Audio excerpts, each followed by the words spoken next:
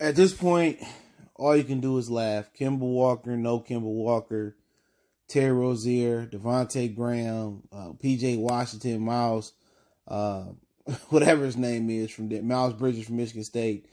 The Pistons cannot beat the Charlotte Hornets. All right, they fall again tonight, 107-110. And let's talk about the game. I do appreciate everybody for checking in. Make sure to hit that subscribe button, bell icon button. Share the video. I will drop the Justin Coleman video before midnight.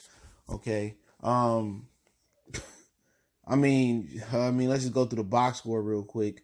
PJ Washington had the game of his life. He a rookie out of Memphis, and he balled out tonight, man. He did, man. He really did. He had 26 points, man, and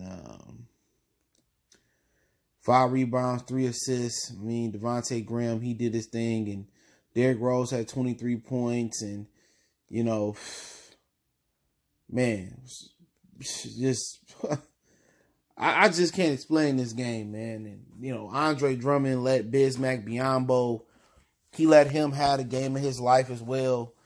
And, you know, early on, they was going back and forth. It was about even at halftime. And third quarter, the Pistons won the third quarter.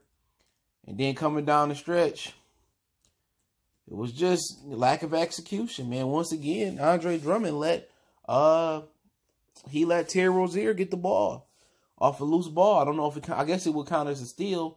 And he tried to go like 1-on-3, and then he bumped into somebody, and Rozier got the ball. And that kind of turned the tide coming down the stretch again. It was like a carbon copy of what happened last time. You know, Dre turned it over late. And he posed to dominate a guy like Bismack Biyombo. This is a dude that been inconsistent, but he did a lot of things in the stat sheets that's not gonna show up. A lot of tips he gave Dre some fits. He had 13 points, 10 rebounds, but he played a lot better than his stats say. Drummond had 15, 19, and 3 assists. But like I said before, you can't explain it, man. Rose had that bounce in his step. You know, Galloway, he had a 4-point play to give him some separation. Kennard shot the ball well as today. But you know, it just must be a curse on the Lions versus the Lions. And curse and Lions go well. Pistons going against the Hornets. They was at home this time. They beat us, I think, 4 times last year. They beat us 3 times already this year, so they at least got a 7-game winning streak. And you know, looking at the game, it's just they hustle harder, they battle hard, and Andre Drummond sitting on the bench like he crying. And I can't explain it. I can't explain it. The Pistons had a lead in the fourth quarter. It was like 98-103 or whatever it was. It was a nice little 5, 6, 7-point lead. And, you know, when Dre fumbled the ball, when he coughed the ball up and he got it off the second chance opportunity, he went 1-on-2 or 1-on-3 and Rozier got the ball back. I believe he came up the court and somehow I think they hit a 3-pointer. Washington hit an amazing 3-pointer at the top of the key. And they just got the rolling. You know, and one thing that works in, you know, a team like Charlotte, I'm going to tell you why they give the Pistons fits this year at least. And probably last year too. They guards can penetrate. And the Pistons suck against defending guards that can penetrate. They got young legs. They got quick penetrating guards. Their guards can shoot, you know, from the fours, Bridges. The guards, Graham, Terry Rozier, Malik Monk can get it off the bounce or he can take it to the hole. They just too agile on the perimeter, and the Pistons don't have the legs to keep up with a young team like this, man. Off the dribble, they can't keep up with them. Pistons too old on the perimeter. Even when Reggie come back, Galloway, he don't have the quickest feet. Derrick Rose, he old. Blake Griffin, he old. Only one that really got live feet out there is going to be Andre Drummond since they don't really play Christian Woods like that. And Luke Kennard, he can't really stick with nobody for real.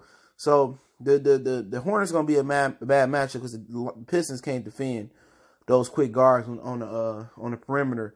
And Bismack Biyombo and Marvin Williams and P.J. Washington gave them enough juice on the front line to hold off Andre Drummond. And Drummond picked up about 3 ticky-tack fouls. But other than that, man, Blake Griffin, he another guy. You know, he just too slow right now.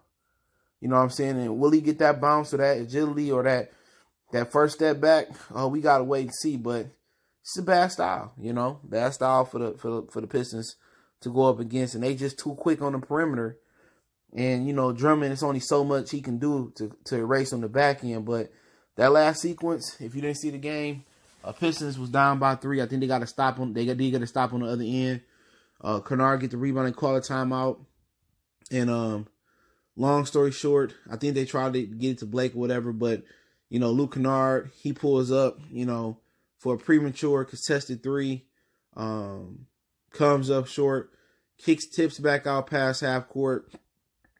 Galloway didn't know what the time was, but he heaved it up in time and almost went in into overtime, but it didn't. But late game execution, that falls on the coach.